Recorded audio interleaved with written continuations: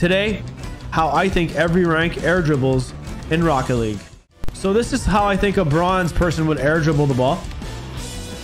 Silver players air dribble the ball like this. Again, I don't think they can air dribble. Oh, gold players, I don't know, man. Can you air dribble the ball? I would think maybe a simple setup or just a follow through, no air roll shot. That would happen, right? Plats, they air dribble like this. For sure. Champion players, I think they air dribble.